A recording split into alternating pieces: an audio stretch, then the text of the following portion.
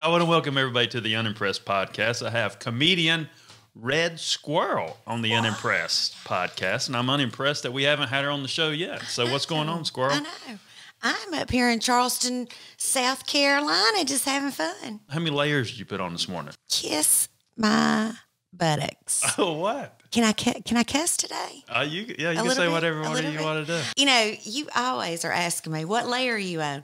You know, you put a couple of layers on, and then you have to freshen up, you know, apply more lipstick. So probably about, 4 layers. 4 layers? I always say 1 layer, 2 layer, 3 layer, 4. Now I'm ready to walk out the door. So, I hear you. You know, my dermatologist has told me to cut, I don't need all of that makeup, but it's almost like a defense mechanism. It's like a safety kind of deal, I guess, putting A safety kind of deal? Yeah, like putting lots of Why is that? What are you afraid I don't know.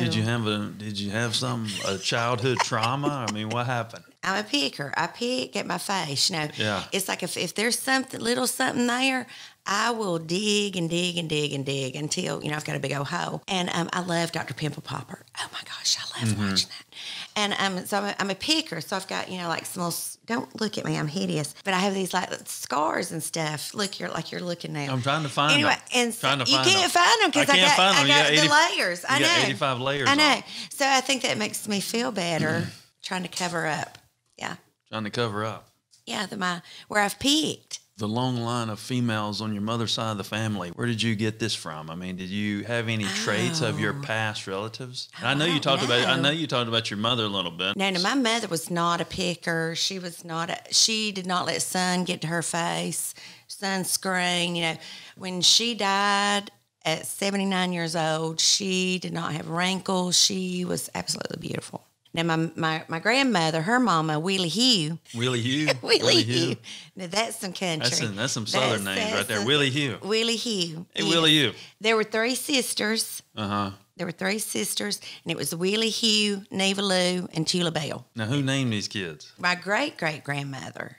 I mean, country names are strange. Now, this was in Alabama? This was in Sand Mountain in Albertville. Sand Mountain. In Albertville. And it was so funny, John, because the other night there was a guy that posted under one of my videos, and he said her accent is so fake. Uh-huh. And I was like, yeah, come to Sand Mountain to Albertville and listen to the way people talk. This ain't fake at all. I mean, think about that. Where does that little sound come from? I mean, you know what I'm saying? Have you heard other females that sound exactly like you? Yes. In your area? If you go to, and if you're from Albertville, you don't say Albertville, you say Artville. Artville. Where are you from, Artville? Anybody that says Albertville is not from there. Because if you're from there, it's Artville. I mean, it's country, just so... Interesting. I mean, Jody's from the mountain. She's from Sand Mountain, but she don't sound like she don't have as much. Do we have? You don't think so? No, Jody don't have that squeaky oh, well, no, sound. that squeaky sound is just I don't know what. I don't know what that is. Being a comedian, right? Right. Comedians draw their comedy a lot of times from the darkest places. Right. Where do you think you draw your comedy from? Because I know your mother was somewhat of a character, right? She was a character. My dad was a character. I don't know. I've just always tried to, make people laugh. But I come from a funny family. Mm-hmm. Like if we have get-togethers and stuff, or when we had get-togethers with Mother and Daddy, and I mean, we would just laugh. I mean, like it's almost like we all have that comedy gene, I guess you could say. Mm-hmm. Like my older brother, John, is hilarious. I mean, we'll put you on the floor laughing, So, I mean, we just kind of grew up with a lot of laughter. And now, that's the same John I met in Cherokee? Yes. Oh, okay. Yeah. He didn't seem like that funny of a guy when I met him at the show. Well, I think he was trying to probably be, he was trying to be good. You got to get him in his element. Talking about your mother being a character and some of the stories she would say to you about her and your father. Mm-hmm. Do you think you draw some of those stories from her? I mean, you can talk about, what's some of the stories your mother used to say? Once she got MS, okay, I think illness kind of changes you. She didn't cuss that much. But once that MS and she started getting sicker, she would cuss. But I remember one day she was going into the doctor's office, you know, and it was like, well, Wanda, you know, what you here for? And she was like, you know, I'm here to have my pussy checked. Yeah. And they were like, oh, well, okay. She was like, well, I guess you won't ask again.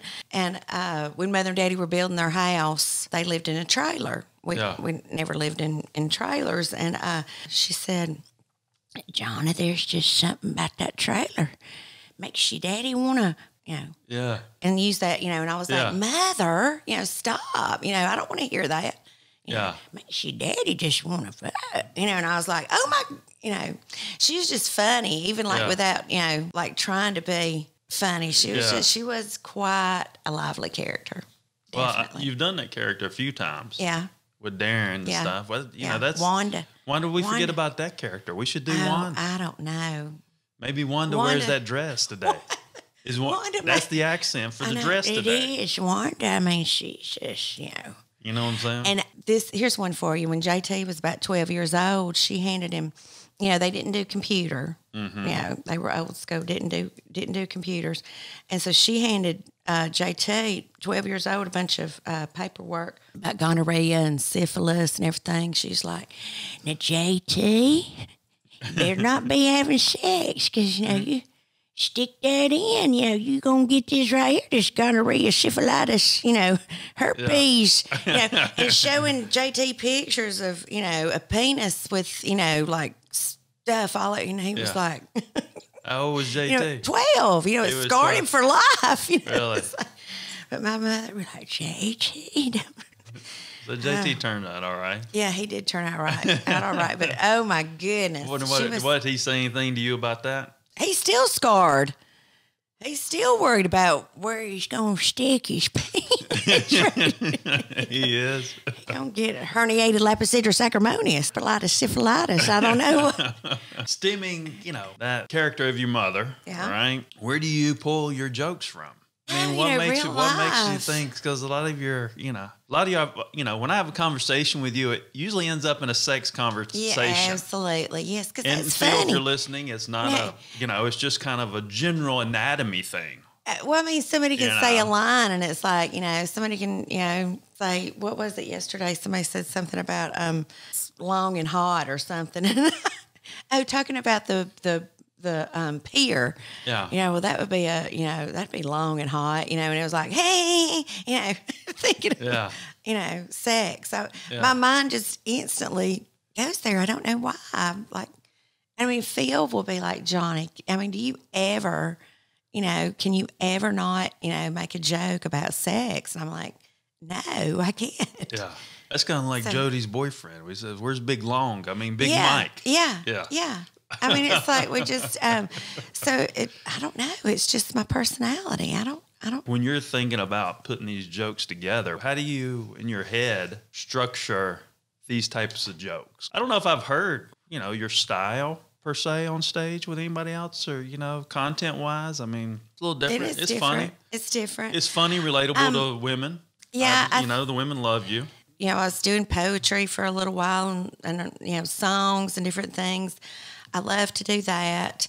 I don't know, I guess my elementary education, you know, like teaching, I like to relate things that people can remember. I think that goes back to that teaching, you know, it's like, you know, so somebody can remember something, you know, and I like to think when I'm writing that somebody can go home and go, oh my gosh, baby, you know, your fupa's, you know, showing or, you know, like, baby, let me grab a hold of that thing, you know, and they'll think of me, you know, and like what I said on stage, like, you know, things that are relatable. Because I know that when I've seen other comics, I'm like, oh my gosh, you know.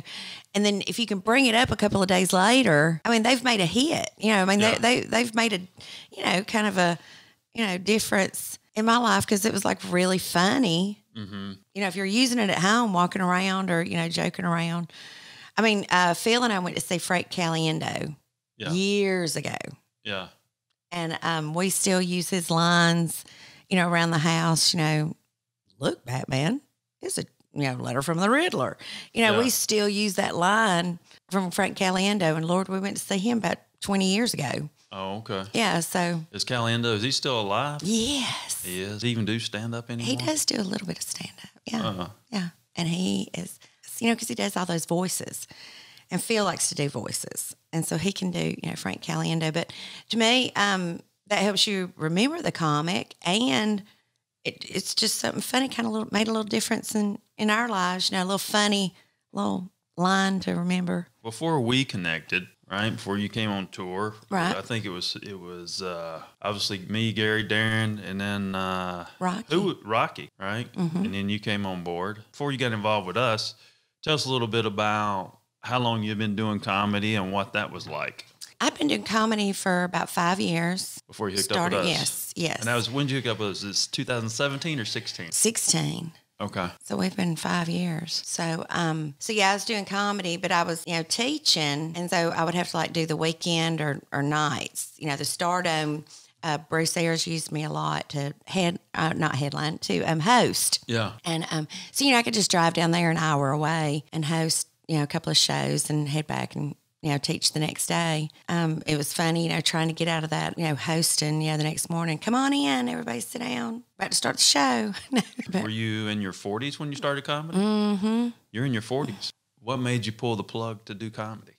Full time? No, just pull the plug in general. Like, I want to do this. What was your thought process? Teachers talked me into it. Oh, okay. I mean, it was like, because like I said, I'm, I always acting crazy and, goofy. And they were like, hey, why don't you do open mic at the Stardome? Mm-hmm. And so I did it. I had 5 minutes. It was supposed to be clean. Yeah. So I did my set about hygiene. And what's the hygiene set? What's that? It's not clean. It's not clean? It's a clean subject, but it's not clean. I don't hear Tatiana. Tatiana? No. Did you do Tatiana anymore? I don't do that anymore. Why not? I know. I don't have time. What do you mean you don't have time? John, you got to get me out there for like an hour. I can do Tatiana. The tapping and the spoon? Yeah. Stirring and tucking. Don't do that anymore. So maybe you have enough material now. Absolutely. Because 2018, you got to admit, I don't think you had enough material to headline when we put you out there. I did Garrett. I talked about Garrett on stage. Yeah. And that's kind of a touchy subject. People don't know whether to laugh or, it's like that being politically correct and talking about your special needs son. Yeah. It's like, do we laugh? What do we, Yeah. What do we do? So I did talk about Garrett, and that's kind of, like I said, As a big piece that you had to find something to feel. Yes. And raising a special needs child or taking care of somebody that's disabled or, a caretaker, you have to find laughter in it. Yeah. And that's what I told the audience, but still it's that touchy, That's the world we live in. They don't want to. They don't want to call it what it is. I know, and if I can laugh about it, Garrett, then I think y'all laugh on. I mean, we're not laughing at him. Yeah, we're not making fun of him.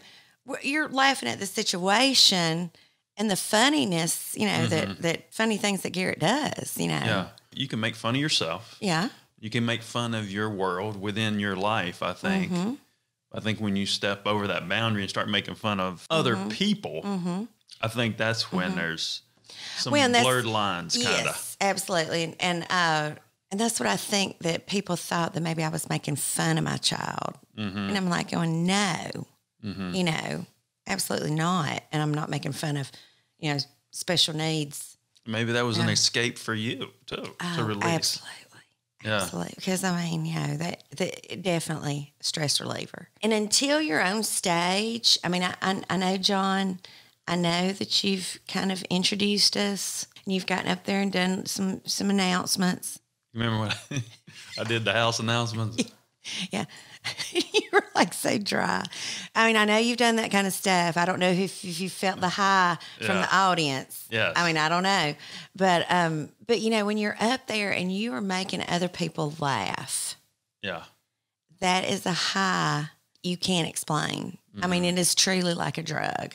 And that's why, I tell the audience, sometimes they're our therapy. Yeah. That laughter, because I was on stage in Talladega, at the AIDB, the little fundraiser. Yeah. Or not AIDB, but the deaf school. Yes, yes. Yeah. I was there the night before my daddy died. I was performing. Yeah. You know, he was on hospice, and we knew that the time, you know, it could have been at any time.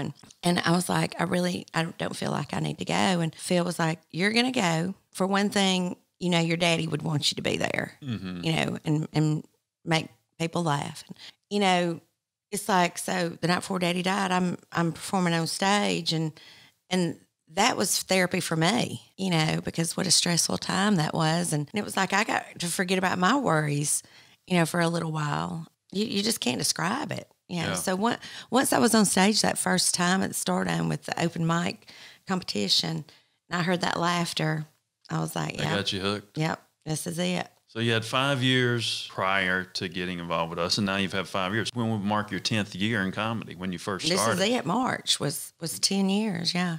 This past March was 10 years. What was the difference between the first 5 years and now the 5 years with us? What's been the difference? John. First 5 years, you know, you had to hustle, and you had to do I had to do my own, you know, networking and everything, you know, to get, you know, Bruce helped me some. I mean, you had to get out there and hustle for places to perform. I only did the Southeast region, you know, because I didn't want to drive, you know, too far. Didn't have the money to fly, you know. I remember going to the Gump, Montgomery, driving down there, 2 hours, performing for like 12 people. Was leaving after the show was over, and the guy's like, "Sorry, we didn't make enough money for, you know, me to pay you." Yeah, and it was like, all righty then, yeah, thanks. Yeah. Thanks a lot. Well, to his defense, if there was 12 people there, he probably didn't. He probably didn't. No. But, you know, here's $50 for gas. You know, I mean, something. You know, something. Used to, you know, get paid just with food and drink at some of the clubs and stuff. So that was my first 5 years. Yeah. Then, oh my goodness, then here comes along Bang, you know, and Darren was just like, you know, oh my gosh, it just, you know, blown up. I mean, here we are, we're in limousines, you know, flying, casinos here, we're getting presents here, you know, and this and that, and eating at the finest, you know, places, and this, and it's like, you know, not doing the drive-through at Burger King, you know, oh my goodness. It was just a whirlwind of, whoo. Yeah.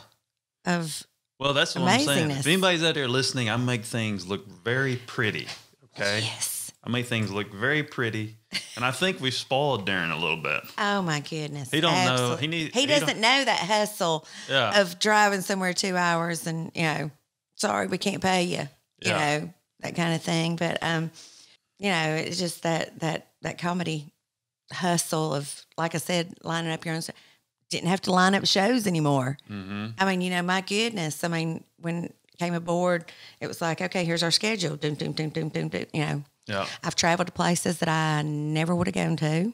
You know, we've done. I think it was maybe 400 shows, 450 shows or something. Yeah, something like that. It's a lot of shows. I mean, so my goodness, the blessings. I mean, if it ended today, I check that off my bucket list, the big old bucket list, and say, hey, this has been great. This has been great. Well, I think we're still going strong. I think we are too. Learning. I think, so, you know, every day's a new day. Don't let me go today, John. I'm wanting to continue. Yeah, we want to keep it going. You know, I think it's just, I think too, there's been a little bit of transition, you know, and trying to figure out landscape. And, you know, you look at an act like you, and you're very, very funny on stage. And then you have the transitioning of, all right, how do we build numbers? Like if you want to headline and, you know, sell tickets. Right. You know, because, you know, the people who go on, you know, to your defense, in a way, even the people who go on the Tonight Show, right? You know, I know people have been there 3 or 4 times. They can't sell 50 tickets. Right. That's true. You know, so I think there's a little bit of a landscape in figuring out, all right, if someone build a presence on social media that can translate to stage, right? That's a perfect world, but a lot of people can't translate to stage. Fortunately, Darren could translate to stage. So then you take an act like you who's very, very funny, right? And probably, you know, 15 years ago, you'd probably been on the Tonight Show, right? And been gone, you know? So now it's like, all right, how do you take this funny and build this over here, and recognize that in the modern day, the modern day climate of the comedy world. Red Squirrel's not for everybody. I've had to kind of get a little tough skin with comments and things like that. But now, John, I mean the times are changing. I mean, it's so hard with comedy now and not offending somebody some way. Somebody getting, their feelings hurt, this and that, canceled. I mean, it's just crazy. It's craziness. Even going on shows and things. It's like, well, what are you going to talk about? You can't talk about this. You can't talk about that. Could you imagine Richard Pryor, George Carlin?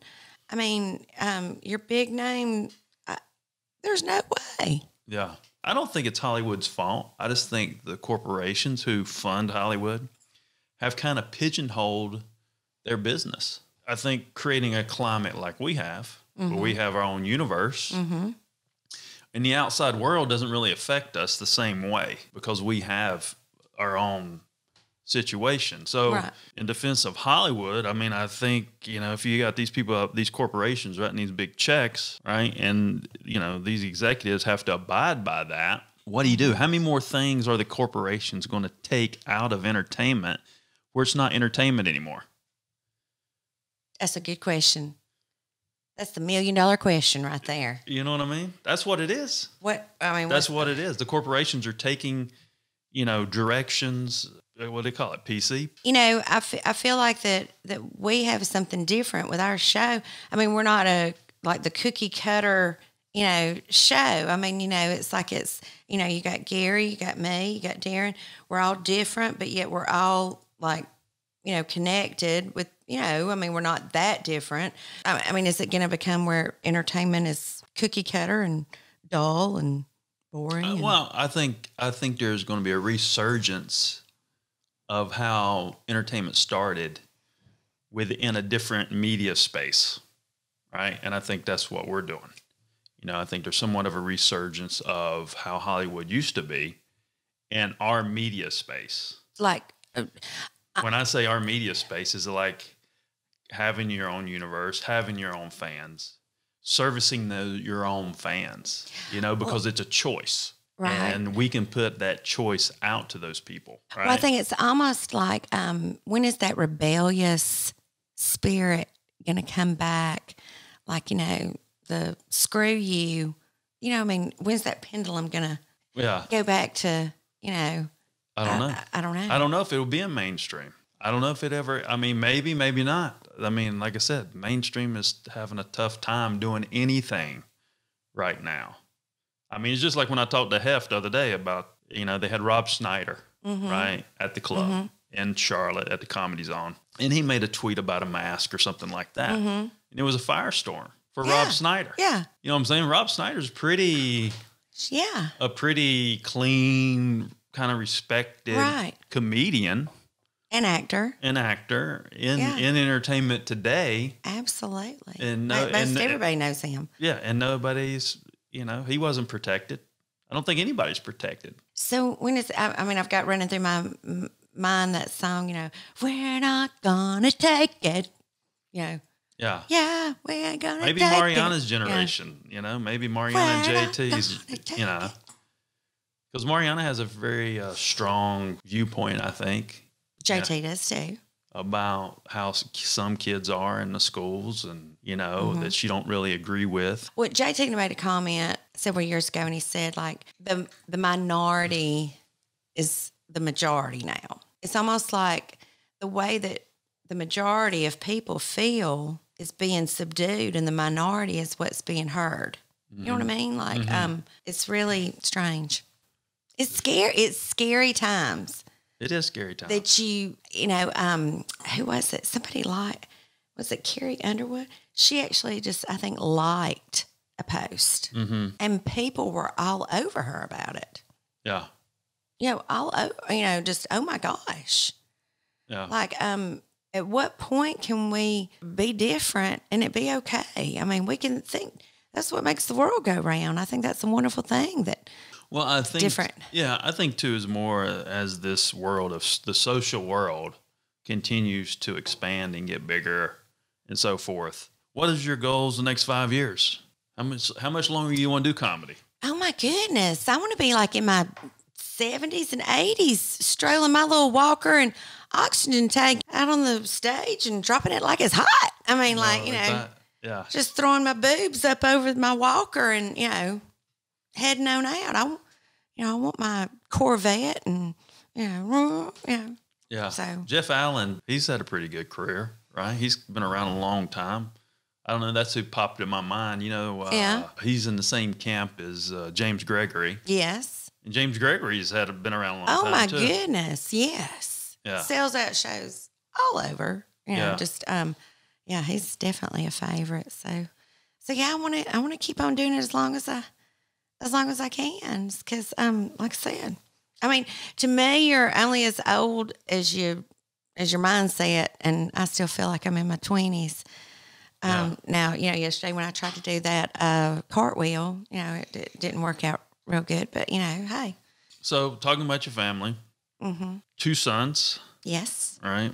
And you talked about Garrett a little bit, right? Mm-hmm. JT, we know JT. Raising Garrett, what was that like? And what was it like when you first found out about his issues? Right. Did you know immediately when he was born he was going to have issues, or? Well, with my pregnancy with Garrett, I started going into labor at 20 weeks. Okay. Okay. And so they put me on medication.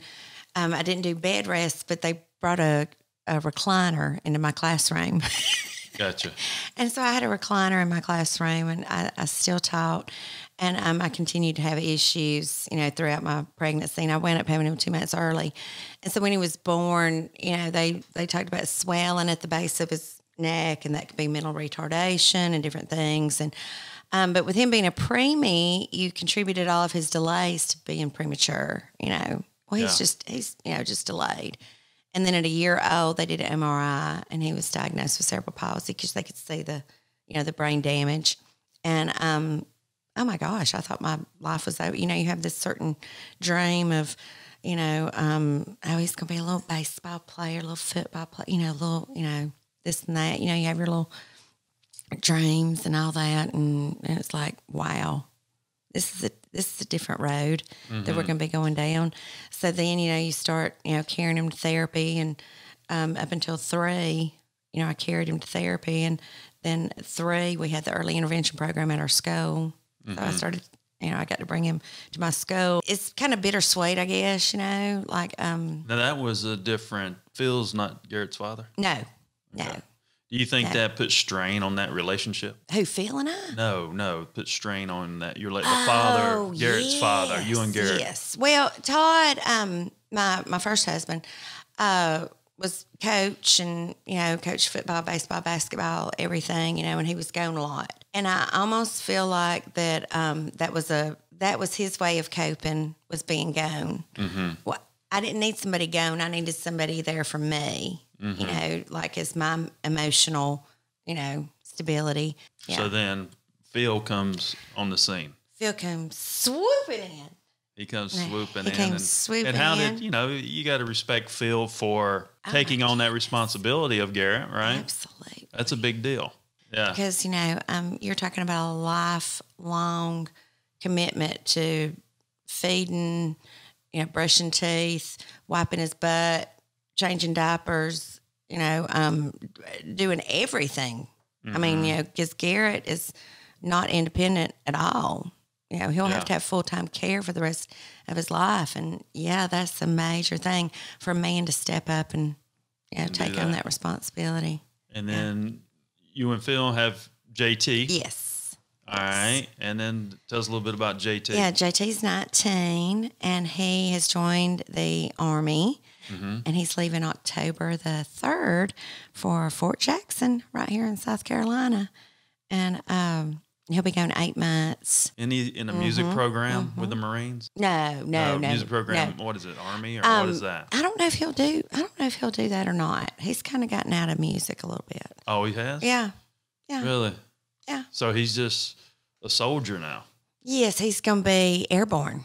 Airborne. Mm-hmm. So he wants to fly. Mm-hmm. Oh, he doesn't want to fly. He wants to jump out of planes. He wants to jump out of planes. Oh, my gosh. I know. And what is the purpose of him jumping out of planes? I guess going to where the bad people are or whatever, or helping. I don't know. And does he want to be a career military guy? Yes, he does. He does. He does. And it's so funny because Phil was, Marine at 17 and then law enforcement. Growing up, he always told JT, no military, no law enforcement. Yeah. Don't do military, don't do law enforcement. Yeah. And now he's doing what? And now he's doing military.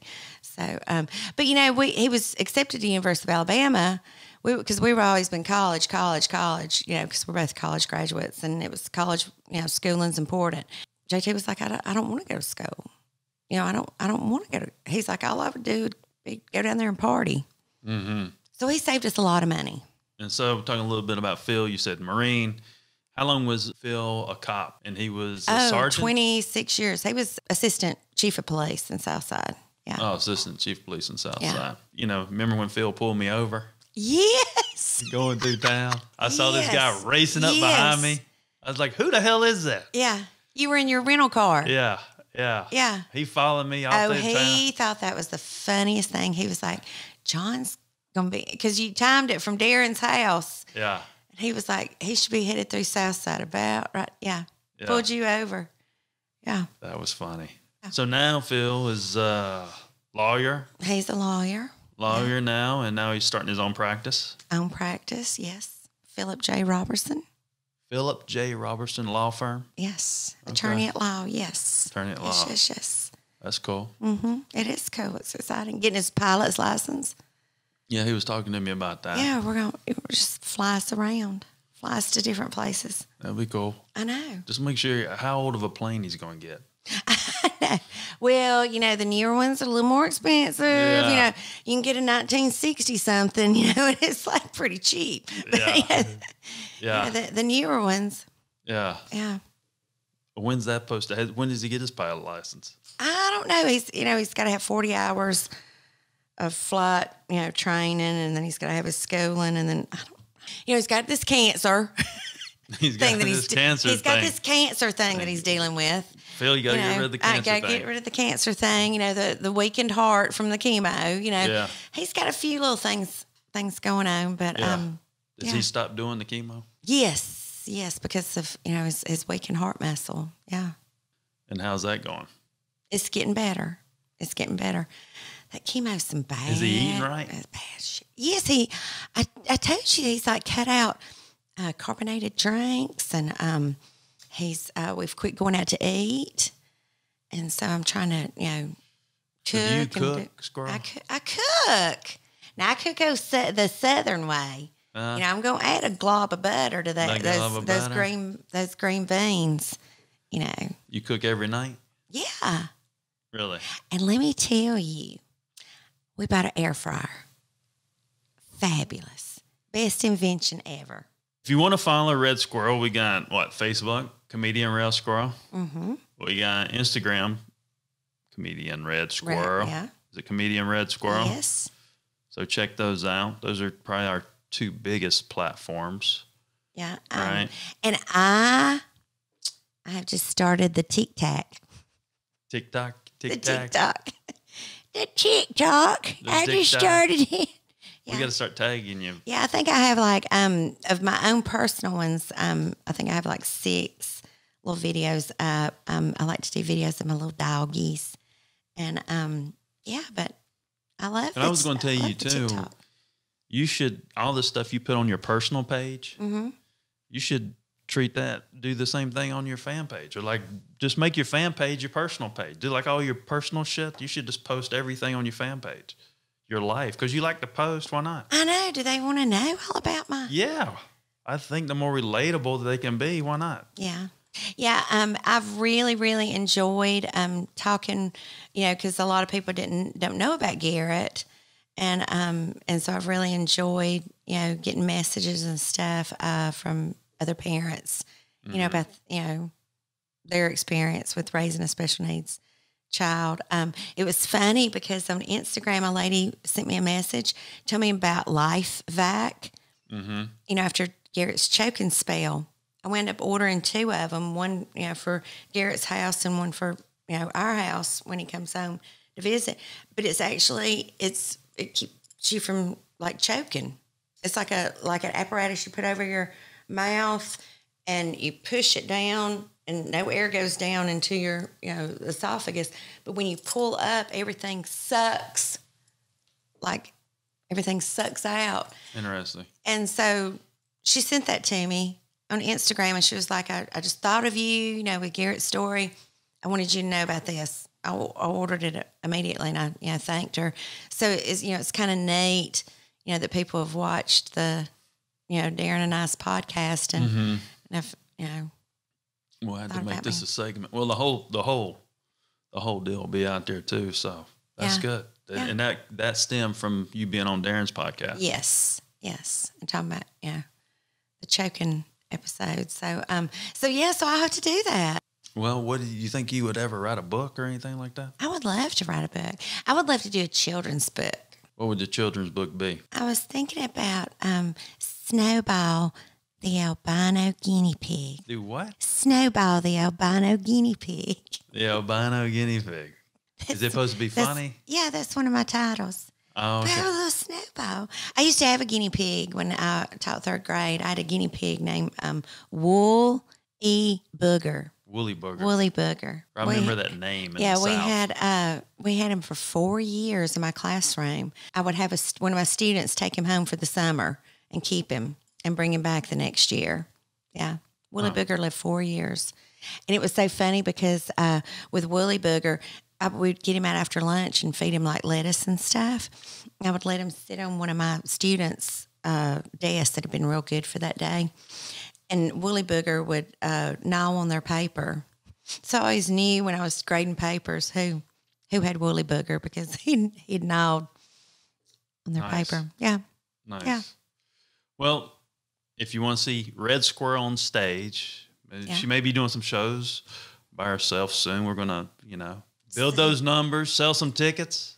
Yeah. We'll figure that out. Share Red Squirrel's page. We've got a bunch of shows coming up, and follow her on Facebook, follow her on Instagram. Mm-hmm. This is comedian Red Squirrel. This has been your Unimpressed Podcast, and I'm John Edmonds Kozma, the CEO of Bang Productions. Thanks for coming on, Squirrel. Appreciate it. Thank you. Are you impressed now? I'm impressed now. Are you impressed? I went from unimpressed to impressed. Yay! Thank you. Thank you. Mwah.